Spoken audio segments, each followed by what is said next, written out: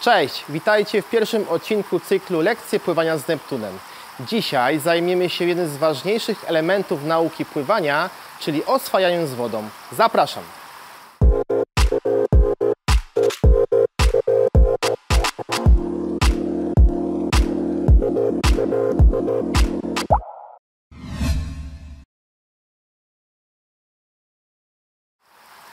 W naszych początkowych odcinkach ćwiczenia będą przedstawiane przez dzieci, lecz nic nie stoi na przeszkodzie, aby wykonywały je osoby dorosłe.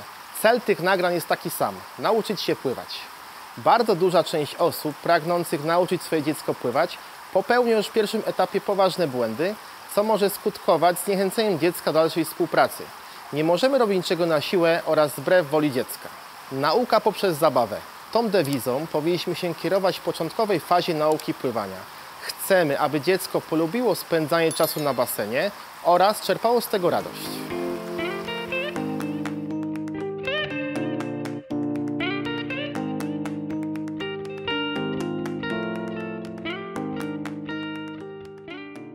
Są to pierwsze zajęcia, a więc pozwólmy dziecku poznać basen, poczuć się pewnie.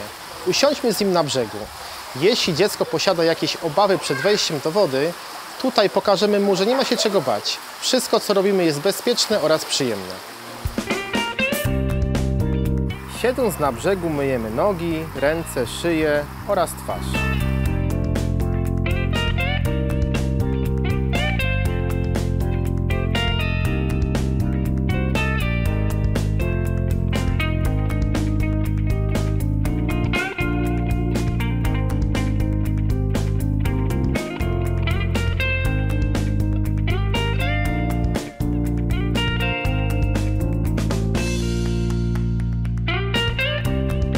W następnej kolejności dziecko oraz instruktor nabierają wodę w ręce i podrzucając jak najwyżej wykonują tak zwany deszcz.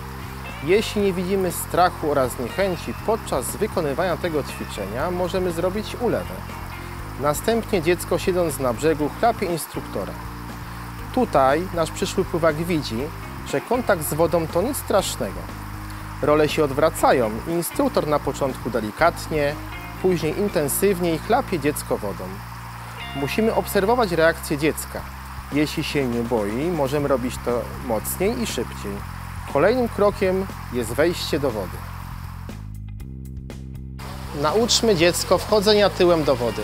Bardzo często dzieci wchodząc przodem do basenu ześlizgują się i wpadają do niego, co może je skutecznie wystraszyć. A przecież nie o to nam chodzi.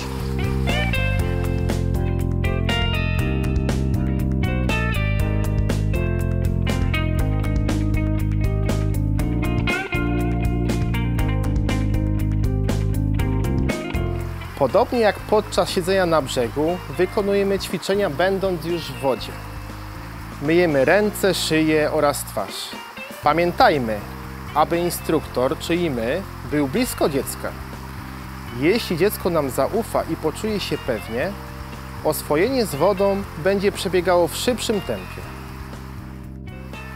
W następnej kolejności podrzucamy wodę wcześniej nabraną w ręce i robimy deszczyk, później ulewę, a jeśli widzimy, że dziecko nie boi się, ulewa może przekształcić się w sztorm.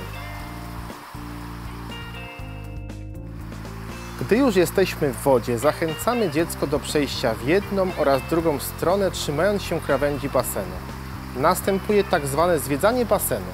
Nasz mały pływak nabiera pewności siebie, co pozwoli przystąpić do trudniejszych ćwiczeń. Teraz przedstawimy różne warianty spacerowania w wodzie, zaczynając od najłatwiejszych, stopniowo zwiększając trudność. Spacer przodem z makaronem.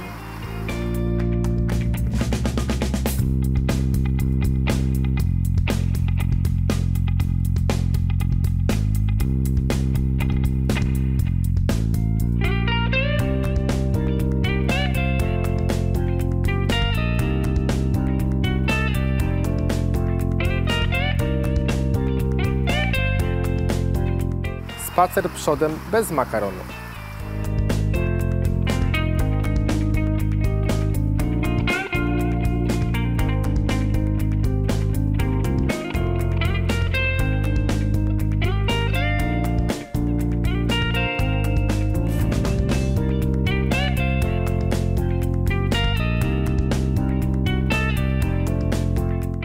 Spacer tyłem z makaronem.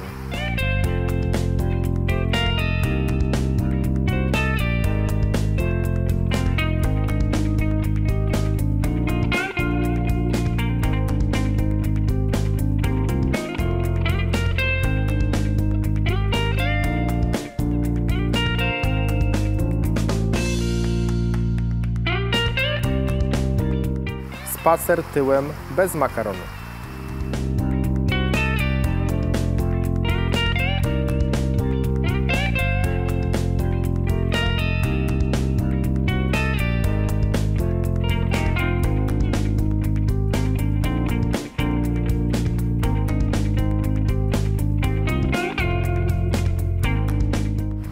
Jeśli mamy pod opieką kilka dzieci, zawsze możemy zrobić pociąg, który jadąc zakręca kilkukrotnie. Dzieciaki mają wtedy bardzo dużo frajdy, bo jak dobrze wiemy, uwielbiają się bawić.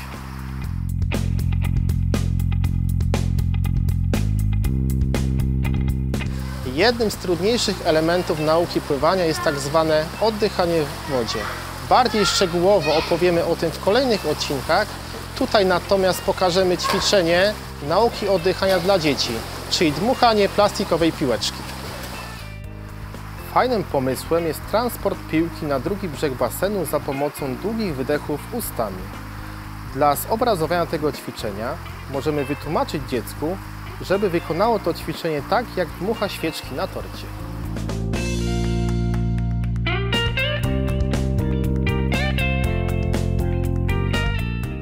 Kolejną wersją tego ćwiczenia jest dmuchanie piłeczki w parach.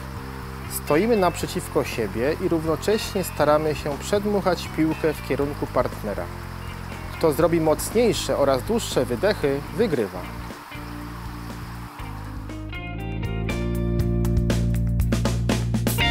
Wszystkie pokazane ćwiczenia możemy w trakcie pobytu na basenie kilkukrotnie powtarzać lub utrudniać. Tutaj zasada jest taka: jeśli nie masz z czymś problemu, przechodzimy do kolejnego lub utrudniamy obecne. Mam nadzieję, że pokazane ćwiczenia ułatwią rozpoczęcie przygody z pływaniem. Jeśli nasz odcinek się spodobał, zachęcamy do subskrybowania naszego kanału oraz komentowania. Kolejny odcinek pojawi się jeszcze w tym miesiącu. Będziemy w nim kontynuowali przedstawienie ćwiczeń do nauki pływania. Do zobaczenia!